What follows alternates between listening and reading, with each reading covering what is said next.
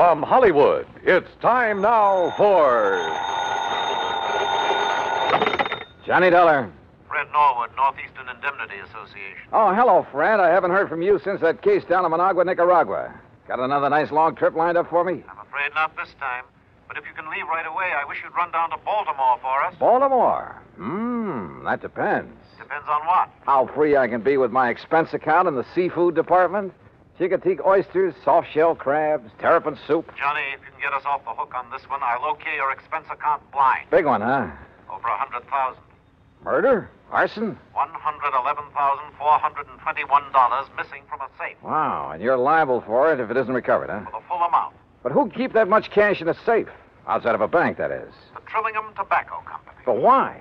Better get the details from August Trillingham, if you'll take this on. On a freewheeling expense account? Freddie, I'm your boy.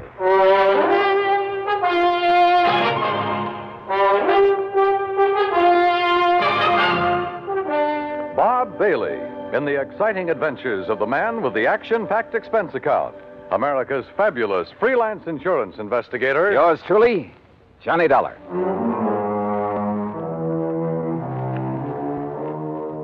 Expense account submitted by Special Investigator Johnny Dollar to the Northeastern Indemnity Association, Hartford, Connecticut.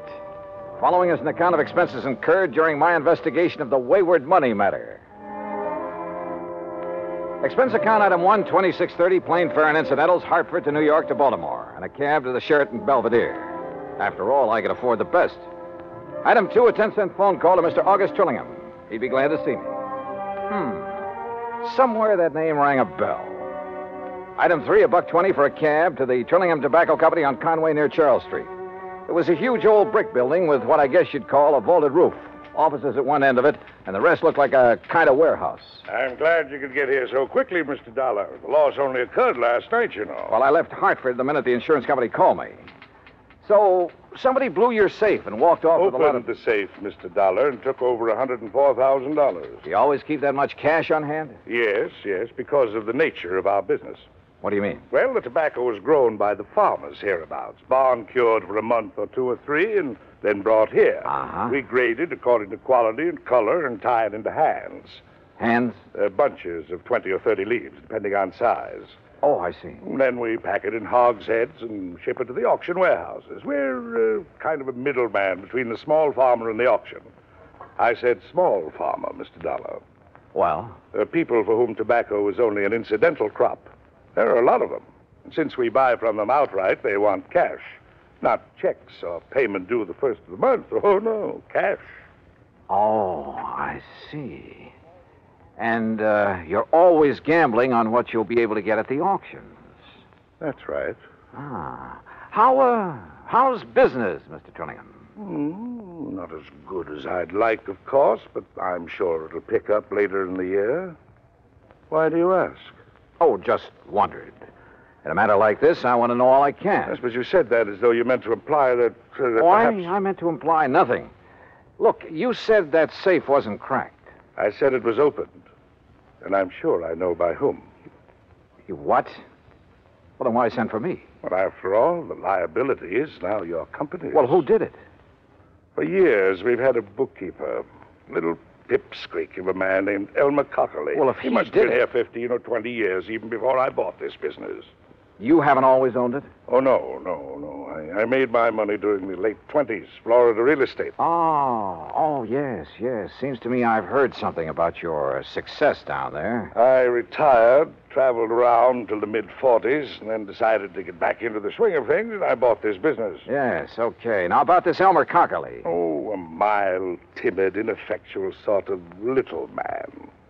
And I suppose after 20 or 30 years of this dull, routine job, after seeing and handling so much money all the time... Yeah, I see what you mean. Well, anyhow, at tax time, I decided to have the accounting firm of Hanley, James, Chadwick, Kermer, and Wormsbecker go over our books, just as a matter of course. And? It was then that Elmer Cockerly suddenly discovered that some of the records were missing. I see. Things balanced out at the end of the year, mind you, but those 3 or 4 months were missing. And it was during that period that Elmer had painted his home Bought a new car. Didn't you investigate immediately? Of course. Seems to me it was then that you should have sent for me. Well, since our business is strictly cash, both in and outgoing, there was nothing we could pin on him. What's more, he was as concerned as I was, apparently. And after all, since things finally balanced out, but I wonder. Yeah, I should think you would. And now, since he's the only other person who could open the safe... What does he say about this robbery? He didn't come in this morning. I called his wife. She hasn't seen him since he left for work yesterday morning. You know where he lives? Yes. Do you have a description of his car, license, and so on? Yes, I have. Okay, Mr. Trillingham. I'll notify the police from here. Then I'm going out to his house to see what I can learn there. May I use your phone? Of course. Yeah, it wouldn't be the first time a timid soul had finally felt his oats, had run off with company money. And usually that type was hard to find. The methodical mind always planned things well, including a getaway. Item 4, 80 cents, taxi to a car rental agency. Item 5, $50 deposit, and I drove to Elmer Cockerly's home, a few blocks off Wilkins Avenue, west of town. I wondered why the old fellow had done it. Sometimes the why can be the best clue as to where to hunt for a man. And you know something? A good part of the why became very clear when the door of Elmer's house was opened.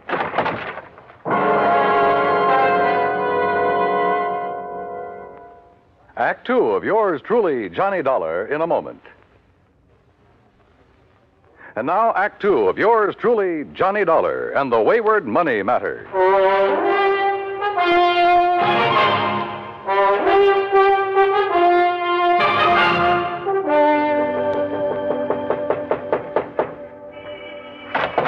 Yes, what do you want? Mrs. Cockerly? I'm Mrs. Cockerly. Who are you? Johnny Dollar, insurance investigator. Insurance investigator? I haven't even filed a claim on Elmer yet. Oh, you think your husband is dead, Mrs. Cockerly? Well, of course he is. You think for a minute he'd walk out on me? That's why you think he's dead? Ain't that enough? You've talked with Mr. Trillingham this morning. Of course I have. He wanted to know where Elmer was. I wanted to know where Elmer was. Neither of us knowed, so that was that. So when they find his body, I'll collect his insurance, and that'll be that. And I won't have that helpless little worm around underfoot no more. No more having to baby and nurse him and tie his tie and feed him. Mrs. Cockerly. No, sir. The only reason that little shrimp would dare not to come home is if somebody done him in. And when you find him, you can come around and pay me his insurance, and that's that. Now, if that's all you've Just come a minute. talk... Just a minute. Did Mr. Trillingham tell you that over $100,000 was taken from the safe at the office? No. Elmer didn't do it. I know he didn't. Do you? Working his fingers to the bone year after year, handling all that money, and him and me just scraping along. Why, if it wasn't for beneficial finance helping us along now and then, I don't know what we'd have done. Yeah, well, I look. told him more than once if he wasn't such a spineless little mouse, he'd help himself to some of that money. They'd never miss it, being a cash business like it is, and Lord knows he deserves some of it. What'd he say to that? Scared him, made him angry, so I'd keep rubbing it in. Great marriage you two had. Sometimes he'd scream and yell like a baby. He dared to scream at you? I'd let him. I got so sick of him, it did me good to see him blow his top. Believe me, I told him more than once, if I was in his place, I wouldn't hesitate. Well, go ahead, he says. Go ahead. And he give me, go ahead, he says. He gave you what, Mrs. Cockerly? The combination to the safe? Yes. Yes, he did. So what of it? So maybe I went down there and robbed it last night. Well, how did you know it was last night? I didn't tell you that. All right. All right, maybe I did. I'd like to see you put it on me. Maybe I will. You think I can't use that kind of money? You think I don't deserve it after struggling all these years, caring for him for nothing because he didn't have the gumption to get what he should have? You know something, Mrs. Cockerly? I doubt if you ever gave him a chance to show any gumption. Huh? Do you know Elmer? Did you ever see him? No. And look. Look at his picture here on the hall table. All right. A baby, that's all he is. All or right. was. You've made with a lot of big, noisy talk. Now, just Probably most of it's a lie. I don't believe you'd live 10 minutes with a man if you really felt that way about him. Look, mister. But there must be some reason for it. Some reason for trying to make me suspect you. I told you. Maybe you did do it. Did you? But I'd like to see you prove it. Well, I don't think you did. I'd like to see you prove that. I think all you're trying to do is cover up for him, protect him. And I'll say this, you're taking a mighty offbeat way to do it. Now, listen. Where is he? You really think little Elmer could have... No. No, he really didn't have the gumption. All right, who else? He couldn't have, Mr. Dollar. Outside of his books and figures at that office, he could hardly take care of himself. That's why he needed me, to tell him what to do and feed him and take care of him. Well, this is quite a change of pace, Mrs. Cockerly. So maybe I did make him toe the line. So what about it? He liked it. Some people are that way, just like me. I got to have somebody I can lord it over him. Anything wrong with that? Well... I don't believe a thing you said. Oh, you don't? Now, where is he? Where is Elmer? I don't know. And if he didn't rob that safe, who did? He couldn't. How should I know? Why don't you ask that August Trillingham, his fancy boss that's kept him and me starving all these years? Did you think of him? Everybody's a suspect at a time like this. Dear August. Including his you. Friend, the boss. Used to go catfishing together up the creek. Great privilege for poor little Elmer to go fishing with the boss who made all the money. That's where I thought he was last night when he didn't come home to supper. When he wasn't home all night, poor dear. All right, Mrs. Cockerly, just quit acting. Acting? Somebody stole that Now, money, and listen. apparently only 3 people knew the combination of that safe. Trillingham, your husband, and you. I tell you, go ask that Trillingham. But only one of the 3 has run out, disappeared. No. No, I'll never believe that Elmer did it. He could. Sure he could. Anybody could. Now, where is he? I don't know. I think you do. No. And you're trying to protect him. Or are you waiting to hear from him so you can join him and the money? That isn't true. Then why isn't he here, if half of what you told me is true? Because go answer the phone. Hello. Yes, I'm her. Who? Oh, just a minute. Sergeant Macklin, he says. Oh, the man I talked to at police headquarters. Here. Thanks. Johnny Dollar. This is Macklin, Mr. Dollar. Yeah, Mac. Looks like it's all sewed up. Yeah, who? Elmer Cockerly. Driver's license, identification You found the card. money? Well, what's left of it. They got the money, did they? You know what Cockerly looks like? I've seen his picture. Well, then maybe you better come out here. Where? Hance's Bridge. Hance's Bridge. It's where Yeah, Elmer used to go it's, catfishing all the time. It's about 9 miles up the creek north of town. Okay, I'll see you there. Yeah, I want you to see if you can identify Cockerly's body. Oh, I see. Act 3 of yours truly, Johnny Dollar, in a moment. And now, Act 3 of yours truly, Johnny Dollar, and the Wayward Money Matter.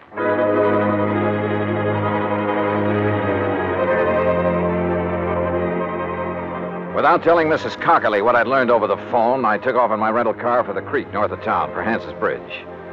Yeah, this was a crazy case if ever there was one. Elmer Cockerly, bookkeeper for the tobacco company, was the only real suspect in the $104,000 robbery. And where there's only one suspect, I always begin to wonder. But who else was there? His wife? Maybe. She'd done everything she could to confuse me. The owner of the company, Trillingham? Yeah, I thought of him too. Until I got the word from the police that they'd found Elmer Cockerly, or what was left of him. They'd found the money, too, or what was left of it. What's left of it is right, Dollar. I'm afraid most of that 100,000 went floating down the creek when Cockerly and his car rolled over into it. Well, we'll see how much of the dough is still inside when we get the car up on the bank. How do you figure it happened, Sergeant? Well, the old boy was making his getaway is all. Going too fast when he hit the turn onto the bridge and plop-o into the creek.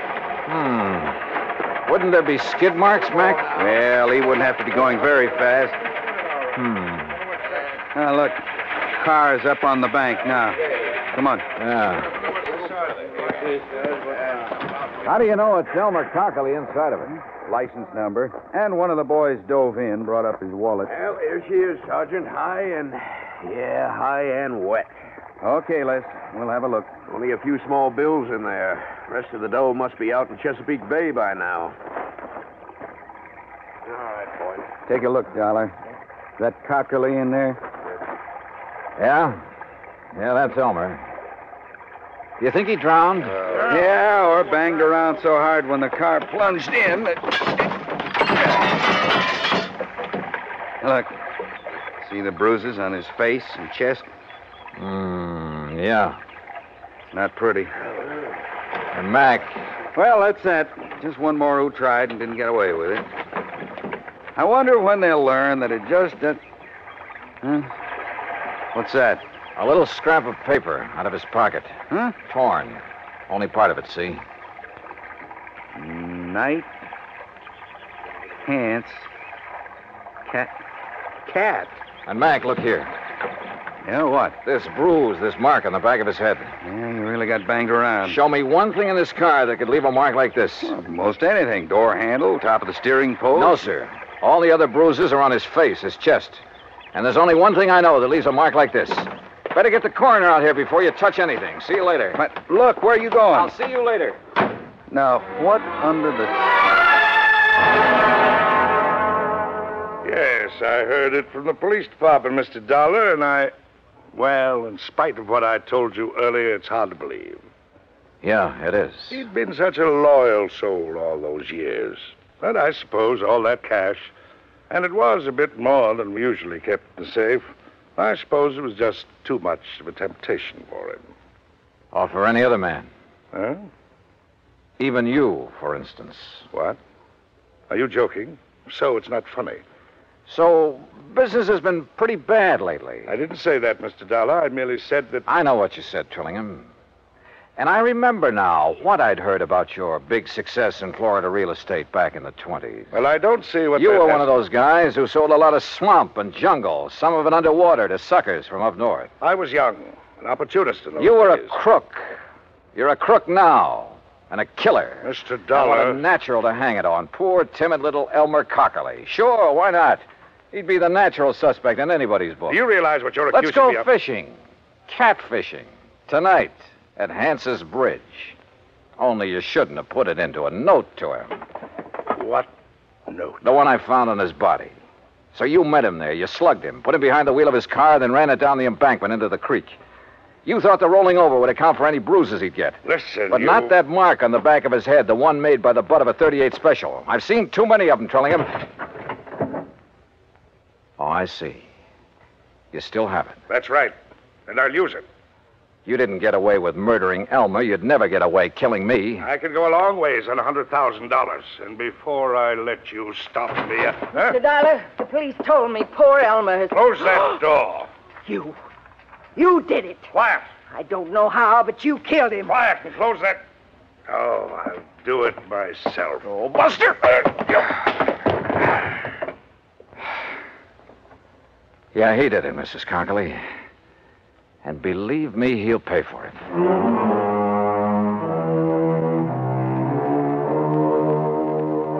Well, so ends another dirty chapter in the history of crime. I hope the insurance on Elmer makes up in some small way for Mrs. Cockerly's loss of her... Well, I was going to say husband, but I guess Elmer was kind of a baby to her. To manage, to browbeat, and to love. Expense account total, including transportation back to Hartford, $104.70. Yours truly, Johnny Dollar.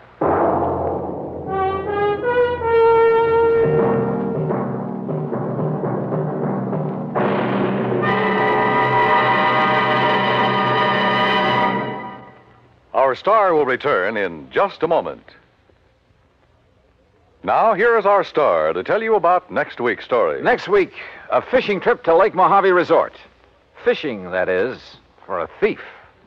Join us, won't you? Yours truly, Johnny Dollar.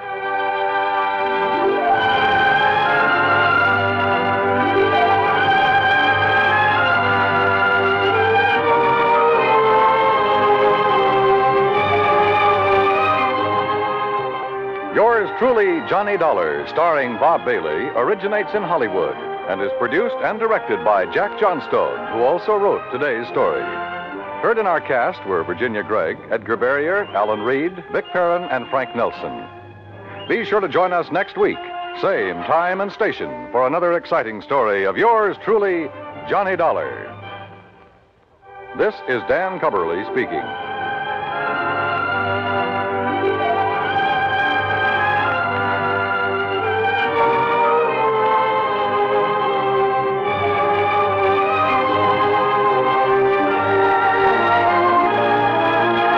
This is the United States Armed Forces Radio and Television Service.